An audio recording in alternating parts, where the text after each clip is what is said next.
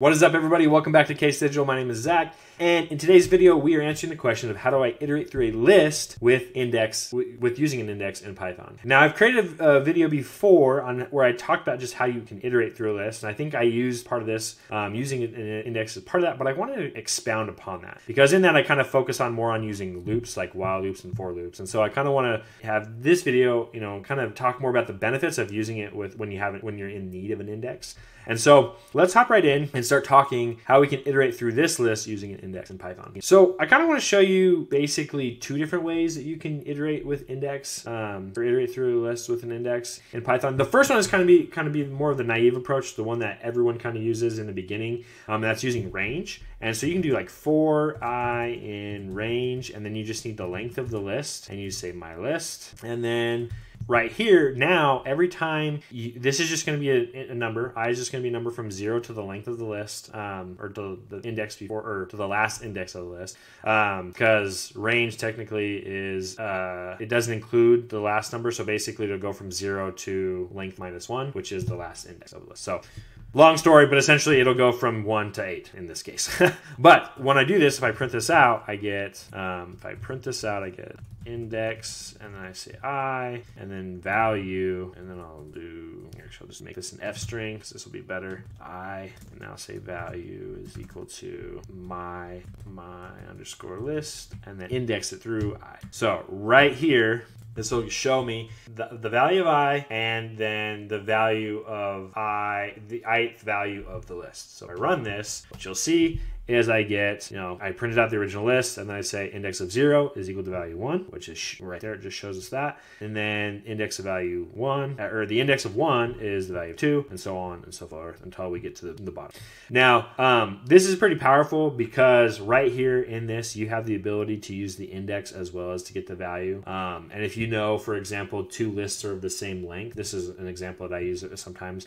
If like you're using two lists together and you know that for a fact, and you've probably put some if checks in there and know that they're the exact same length, you can basically do this syntax and then loop through both of those at the same time using one for loop, which will help you in performance wise and whatnot. And so it's pretty powerful when you have the index value, because then you can just call and get the value at that index in the list by just doing something like that. So that's the first method I kind of want to show on how you can do using index and looping through. And now I want to show you probably one that I use the most, because I don't typically use I in range a lot because of some built-in functions that I want to talk about right now. So the method that I typically use when I kind of iterate through a list with an index or with the index is basically using the for in method. This is one that if you follow my channel, when I use lists, I typically do this a lot. So I just say val in my list. But if you follow along or you followed some previous where I talk about this will just give me the value, right? This will just give me 1, right? It won't give me the index of 0 and the value at 1, like for the range, using for in with range.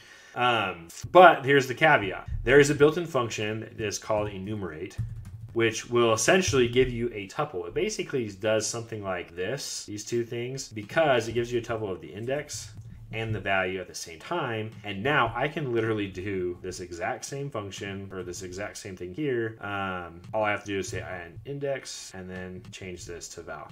And just like that, and I'm just going to put right here method 2, and we'll do my little string trick that I always do to help print out. And this will basically, if they're not familiar with this will take this character, or this string, sorry, everything that would be in the string, multiply and repeat it basically 80 times. So it'll give us this long thing of dashes, so it'll separate this. So when I print this, I get something that looks like this. There's the method 1 that we just did with the original using range, the for loop with range. There's the line, and then method 2, it looks the exact same. I have the index value of 0, the value of 1, index of 1, value of 2, and so on. So that is basically how to iterate through a list in Python with the indexes. Oftentimes when people refer to this like with an index, they refer to this because you're using the index value to then access the list and then iterate through it.